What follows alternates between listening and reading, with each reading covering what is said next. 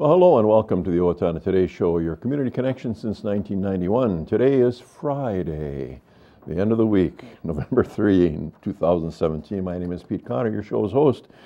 And we've got an informative, as we like to think usually, shows today. We're going to have first up Mike Jensen from Tri-M Graphics, who will be announcing the 2018 calendar open house and some other things about Tri-M.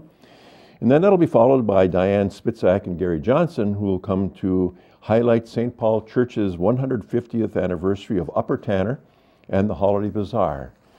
Before we get to those folks, we always on Friday like to take some time to highlight our valued sponsors. Our premier sponsors, the City of Owatonna and Owatonna Public Utilities. Our primary sponsors, Amy Swain Hearing Centers, Little Theater of Owatonna, and Owatonna Foundation. Our interlude sponsors, Bremer Bank, Brenda Bednar Mortgage Office, Cedar Valley Services, Carlson Branstad and Company CPAs, ERA Gillespie Real Estate, Fairview Animal Medical Center, Horizon Eye Care, Owatonna Area Business Development Center, the Steele County Historical Society, Steele County Transitional Housing, the Third Hand Video Productions, Tri-M Graphics, and TPS Insurance. We hope that you support these wonderful sponsors that help us to bring our valued programming to you, our valued viewers. Say thanks to them when you happen to run into them or into their shops, into their service area. Owatonna Today is available to you only by virtue of their sponsorship. If you have anybody that you think would be a good sponsor, why don't you let our show's producer, Leanne, know by giving her a ring at 390-5751. And now we'll take just a bit of time for some sponsor messages, and we'll be right back with Mike. So please stay with us. Hi, I'm Dr. Beth Giltvet. And I'm Dr. Nick Vincelli of Horizon Eye Care. We want you to see what you love and love how you see. We're proud sponsors of the Owatonna Today Show.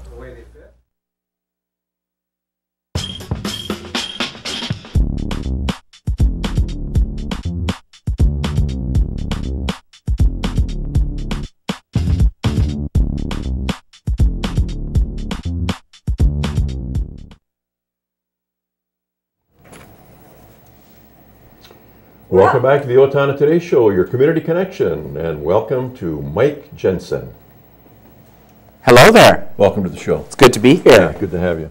Valued sponsor. We appreciate the opportunity. Absolutely. And so it's nice to have you here after hearing your valued sponsorship announced. So good. Let's talk about your business. First of all, I have to ask the question about where the third M came from, because when I came to town a long time ago, it was M&M Printing. It was. It had been M&M Printing. My father, when he started the business back in 1981, decided he would name the business after his children, Mike and Mary. My sister's name is Mary. And so up until it was probably right around 89, somewhere in that neighborhood, we were fine, didn't have any issues. But then we started to do some work up in the Twin Cities area, and at that time there was already an M&M Printing existing up there, and they decided, no, you need to change. And so we didn't want to go too far away from the M&M, since that was a brand that we had established in the community. And so at that time, my parents had a dog named Max. And so that's where the third M came, was from my parents' dog, Max. Oh. And my sister and I will always say Max was treated better than either of us ever were. Unfortunately, Max has went to the great beyond, but so that's the third M. I'm glad I asked. There you go. This has been on my mind for quite a long time to ask Mike about that. But so Mike, Mary, and Max. Mike, Mary, and Max. Exactly. Yeah. Upcoming is going to be the calendar, the showing, the revelation of the calendar, which we're not going to do today. But let's talk about the open house and activities that. This is something that we really look forward to. This is our 24th calendar that we've put together this year. The 2018 one is our 24th time we've done this project. And for us, it's been fun over the years watching the community kind of embrace it. It's something that back when we started originally, I mean, it was pretty small and pretty, back in that age before the digital entries and people, out there snapping shots like crazy. I mean, you had to be careful on how you used your film and how many shots you took, and it was expensive to develop and all of those kinds of things. It's certainly gone through an evolution for us. But we started in '95. And now this year, for example, we had 670 entries to the contest, which is really pretty phenomenal. Most of them, the majority, came via our website. You know, social media, they can upload the digital file to us. Holly on our team then takes care of everything and monitors all of them. We had entries from 44 states this year. So that was fun as we started, you know, looking at where they were coming from. But 40% of our entries were actually from Minnesota.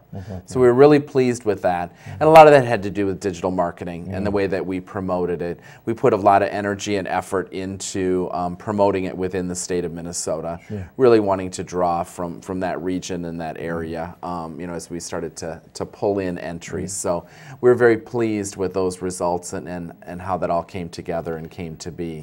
I can't imagine, you know, obviously you get 12, right, or 13. 13 with the cover. Yeah, so the decision making of having, you know, it's just kind of like doing the duck stamp, you know. Of having exactly. to determine how, because they're all so good. They are good. It's a fun process that we go through. We typically have anywhere from like 9 to 13 judges. I think we were at 11 this year. Judges that came in for an evening. They come in at 5:30. We feed them a little bit of supper, and then we get rolling. And we're done usually by 9:30. We have a pretty set system. It's a multi-round process that we go through. We look at each of the photos once. I hold them up and look at them, and they have a tally sheet, and they're either yes or no. And then for round 2, we go back through them, and they have to raise their hand whether they voted yes or no. And a photo has to have 50% of the respondents or the judges say, yes, I like that one, keep it in, for it to move on and to be advanced on to the next round. So pretty quickly we're able to zero in on a smaller amount. Then from there we start looking at quality and we start dividing them into seasons. And so we'll have, you know, the 4 seasons. And then the next round is we start putting them into buckets as far as the months.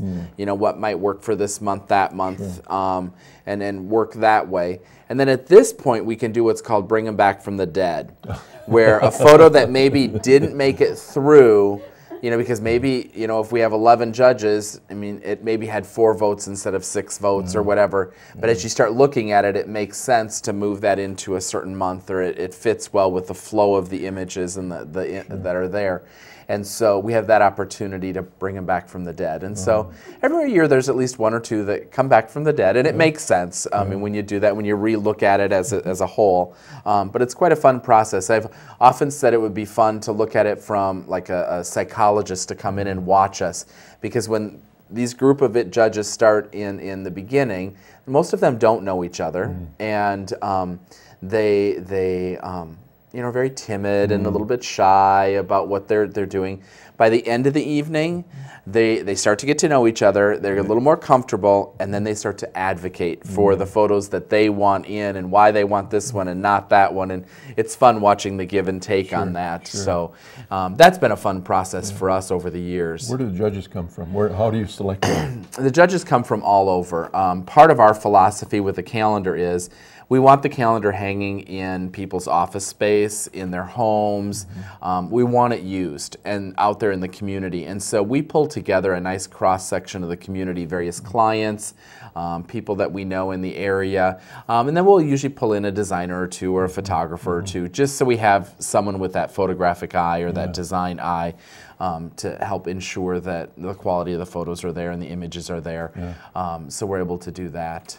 If I wanted to submit a picture, or maybe I should say pictures, how many could I submit? You can enter 2 photos, and the contest runs from July 1st through September 30th every year. And so that's just a finite time frame, and that works really well for us. So the cool thing, though, is if you're interested in entering a photo, if you come to the open house, which will be November 11th, so in a week from Saturday, you can come to the open house, and we will put all 670 photos on display. Wow.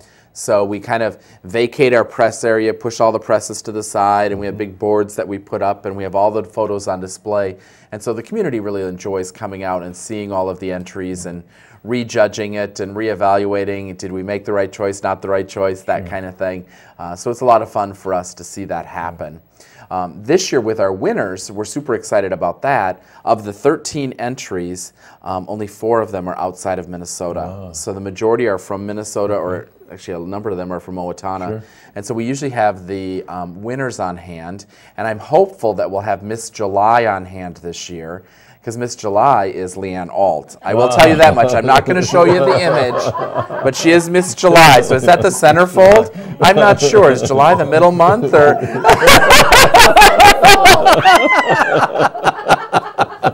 So if you want to come see which winning entry Leanne had in the contest. And all of the entries are blind judged. I mean, they don't know where they came from. They don't know who the photographers are. One of them, May, is actually from Hawaii. And it's a cute picture of a little girl. And I talked with the mom of the little girl, and it was fun hearing the story and the backstory on that, too. What does it mean to the entrants, the contestants? If Miss July, in this case, is going to be the champion. I think for them, it has to do a lot with bragging rights, or just being able to say, hey, you know what, I took a photo that was a winner. You know, they get a small stipend, and we, you know, are appreciative of what they do. But in reality, I think for them, it's somewhat the bragging rights. They'll get calendars. They can hand them out to family, friends, that sort of thing. The open house itself, though, is going to have a ton of stuff going on at it. We really have a kids focus, and we have a whole Santa, not a Santa area, but a kind of a Santa's workshop area. Lots of hands-on activities for kids. And one of the things, the coolest thing, and hopefully people spread the word, we have a station set up where kids will write a letter to Santa, and I have rumor that Santa writes them back. So we have a special connection and a special mailbox that they put their letter in, and miraculously Santa writes them back. And so we need to get the word out that that's going to happen, so that the kids take advantage of it, because we've heard some phenomenal stories over the years when kids get those letters from Santa. It's a ton of fun. Not to go mercenary, but does this have any impact on your business when you do this and you get the, you know, the people from, as you say, from how many states and maybe even foreign countries, as far as maybe Canada? And does anybody come to you to say, you know, give us a quote on? Because a little bit. We don't necessarily track that. I mean, really, the tool itself for us is the calendar. By getting good entries and good quality photos, people will hang them in their office space and that sort of thing, and that's where we get the traction from there. So, that's one more time on the date and time of the open house. Saturday, November 11th, and from 9 until 1. Lots of fun things there for kids. There's all the photos, 670 photos. You'll get a free calendar. There's refreshments, so a great time to come out, especially as you're making your way around to all of the other craft things. And I think you're going to talk with one of those shortly here. Yeah, we are going to do that. I think theirs is the same day. So absolutely. Good. Mike, thanks for being here to give us the update. Thanks for your sponsorship. Thank you. So very valuable. And thank you for being with us today. We're going to take a pause for some messages, and we'll be right back with Gary and Diane. Stay tuned. Amy Swain Hearing Centers is a proud sponsor of the Owatonna Today Show. I'm Dr. Amy Swain, and I want everyone to hear better. Carbon monoxide is a colorless, odorless gas produced by gas-fired appliances in your home. The state of Minnesota requires that you have a carbon monoxide alarm within 10 feet of sleeping areas in your home. We suggest you have a digital readout carbon monoxide alarm. That way we were able to check and see what the concentration amount was when the alarm went off. This has been a public safety tip from the Owatonna Fire Department. Hi, I'm Betsy Linger from the Owatonna Foundation. Your generosity has made Owatonna a better place to live by benefiting our community, the arts, recreation, and education. Please consider a donation today. The Owatonna Foundation is a proud sponsor of the Owatonna Today Show. Owatonna Public Utilities, real people, real reliable, real progress. Making life a little easier day after day, taking pride in our community, listening to what you say, a voice you can talk to. We're growing with you in mind in everything we do. Owatonna Public Utilities. Well, hello and welcome back to the Owatonna Today Show, your community connection, and welcome to Diane Spitzack, Gary Johnson, going Hello. to talk about St. Paul's Episcopal Church, Upper Tanner. Yes, I'm that's interested right. in knowing about, as well as a bazaar. Yes. So a lot of important things. What's most important? What do we want to cover most? I mean, they're both important. Time-wise, should we talk about bazaar Sure. first? Let's That do that. sounds great. I Yeah, appreciate let's talk the- about the bazaar. Appreciate the opportunity. Surely. Thank you. The history of the bazaar, some folks like to know that it's been going on for 77 years consecutively. And back in 1940, it was recorded at a vestry meeting, which is our kind of our board of the church, that the women thought they could raise $200. By 1958, they raised it to $700. And Pete, would you like to know what we brought in last year? Close to $4,000. You know. Yes. Yeah. The lady that we lived with in the apartment building was Alice Hartle. Oh, And yes. Alice was, Yes. I remember so distinctly, boy, this was a big deal, getting ready for the bazaar. Yes, big deal. Yes, big deal. Correct, yes. So, a date again? It will be on a week from this Saturday, November 11th, Okay. from 9 to 1. And it starts with, we have several different areas in the church. So the folks can come in and they can go upstairs where we have our crafts and our collectibles, we call them. We have some beautiful antique dishes and things that we will be offering for sale, as well as the women of the church. You know, the crafts that they make. We have great knitters, people sewing things, and we also then downstairs we will have the bake shop where we got some great bakers at St. Paul's. And also our quiche lunch, which is, the quiche is a ham and cheese, and then we also offer a spinach quiche, which is vegetarian and gluten-free. We wanted to offer that because there's so many people, you know, around with restrictive diets these days. And that is $7. So that's, you get the quiche, you get muffins, a salad, dessert, and coffee for $7. And the luncheon goes from 10:30 to 12:30. Okay. But the bazaar itself is from 9 to 1. 9 to 1. So, and are the vendors and the producers of the for sale items all St. Paul They are all parishioners? St. Paul parishioners, Okay. yes, that is All right. correct. And we have some small children, grandkids and things that want to participate, so they're going to have some of their little things that they've made will be there this year as well, which is kind of fun to get the youngsters involved, so you have to have somebody that wants to carry on this tradition. Exactly. So, I mean, after so many years, that's the last thing you want to see is that it dies. That's exactly. Something I'm very passionate about, as a number of our ladies in our church, so I'm very grateful for that. Well, at the end of the day, you have the proceeds. Last year, $4,000. What do you do with the proceeds? Well, as in back in 1940, the ladies wanted to help the church, and so they thought they could raise $200 to help the church, and that's really what this is for, is our contribution back to the church to help with the overall day-to-day maintenance. We also pay for our cleaning supplies, our coffee supplies, make a pledge to the church to keep the doors open, really. And so that's what this is for. We do other things like the Lenten lunches, which you're probably aware of. Sure. That goes back out into the community to, you know, different organizations that we like to help. Yeah, excellent. So it's going to be a good order of good food, and you know the visual delights. It's a will be wonderful place time. to It's be, a eh? wonderful Yeah, time. okay, Yes. good.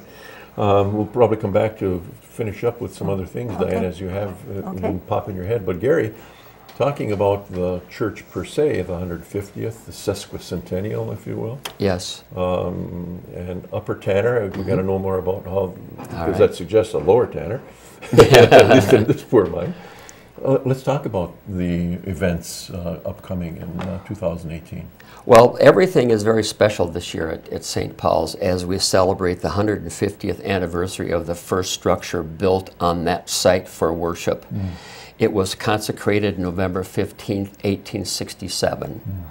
And if you know the layout of the church now, it is it's the west portion, the west portion that is facing Mill Street. It's on the back side.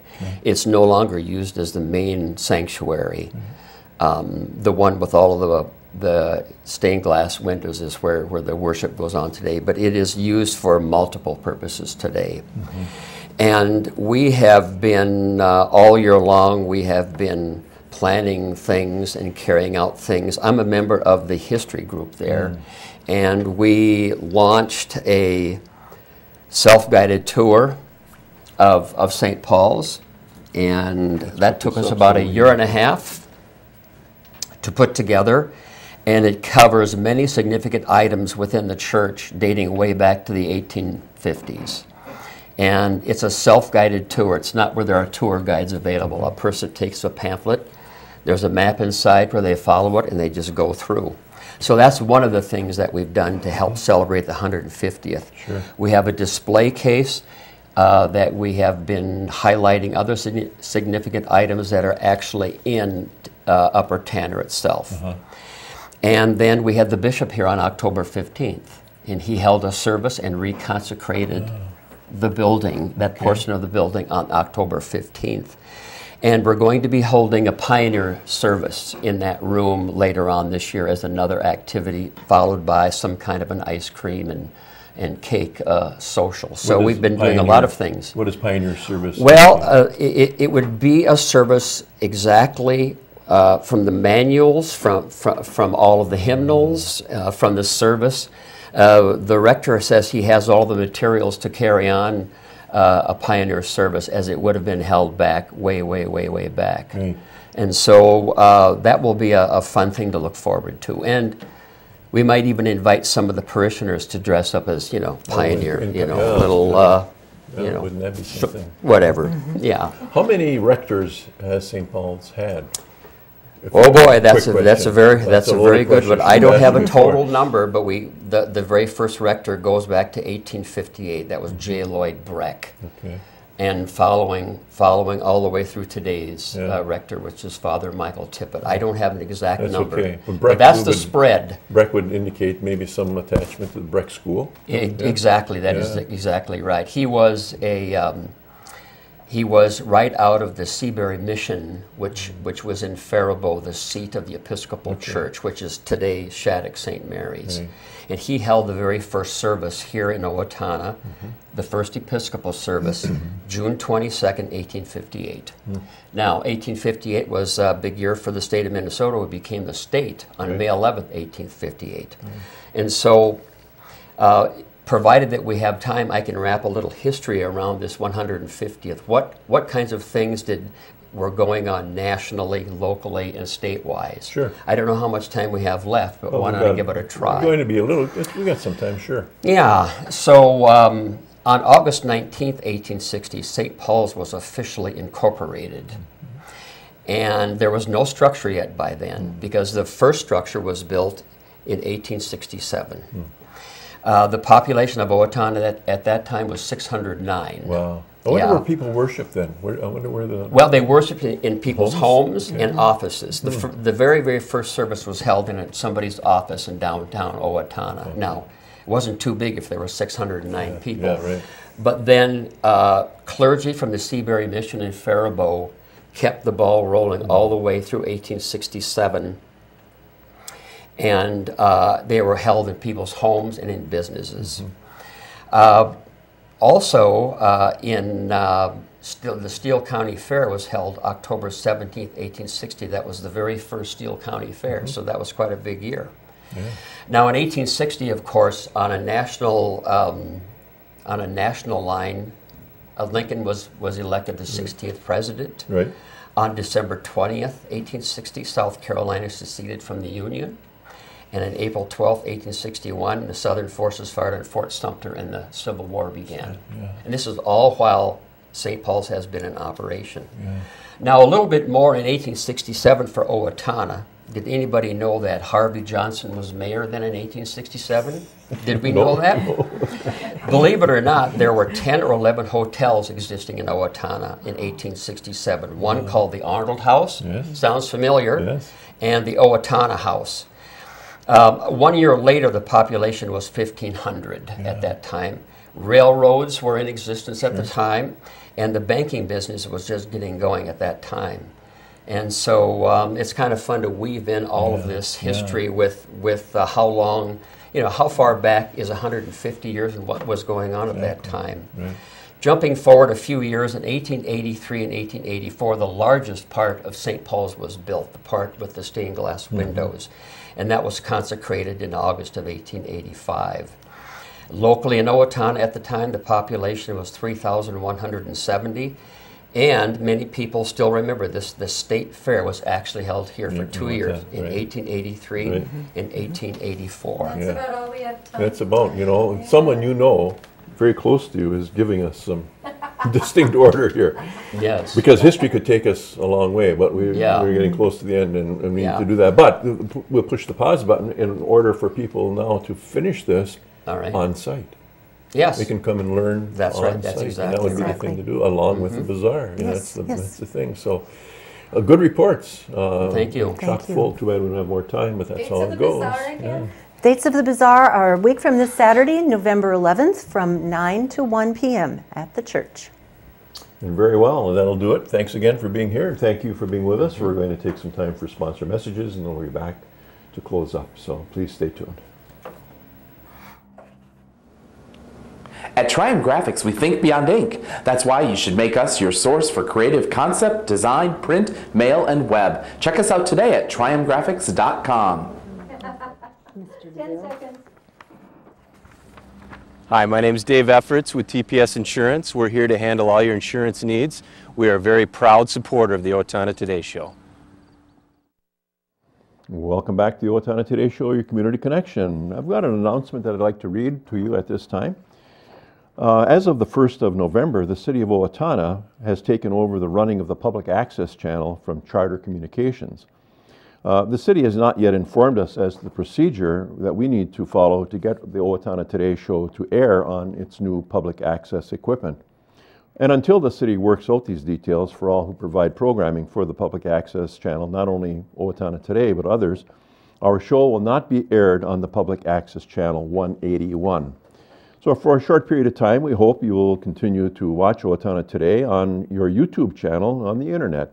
Go to YouTube, type in Owatonna Today Show in the search box, and all of our shows will come up for you to be on the YouTube page.